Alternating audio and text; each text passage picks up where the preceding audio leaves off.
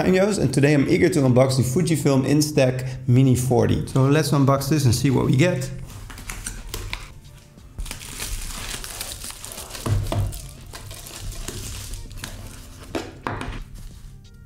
So we have the camera right here. This is a really cool retro design.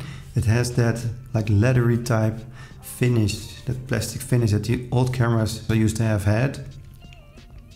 Here's the lens, the viewport you can look through, and then the flash, the button.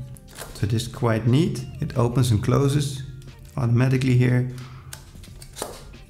So there's an automatic lens protection built right in, and this is where you can put in the film. Get a little lanyard here to go with it. You get batteries with it and an extensive book. So let's try this out. The thing is very easy to use. You just put the batteries right at the top here in the battery compartment. So it doesn't have any modern USB options or anything.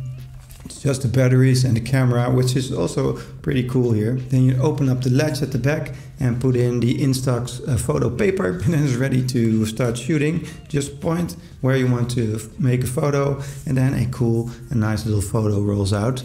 You first have to put that down so it can develop, and then you have a very retro feel and cool photo.